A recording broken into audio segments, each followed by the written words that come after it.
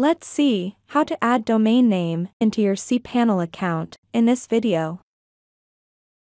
First, you need to log into your Cpanel account with your Cpanel login information, which will take you to this Cpanel settings page.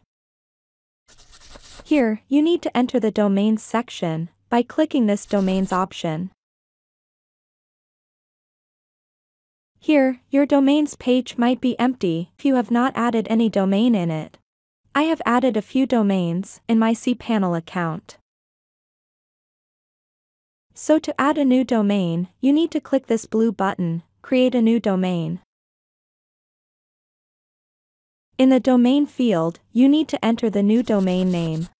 I will add my domain here, designopage.com. You need to enter your domain. Next, here you can choose to set up the domain in the main root document or deselect to add the domain in a separate directory. Since I have added couple of domains in my Cpanel account already, I will deselect here, so the domain is added in a separate directory.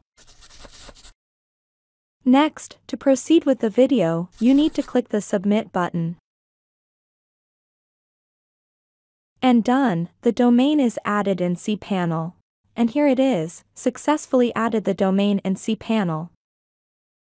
I hope this video will be helpful to you. Please subscribe to my channel and click the bell icon to get updates when I add new content.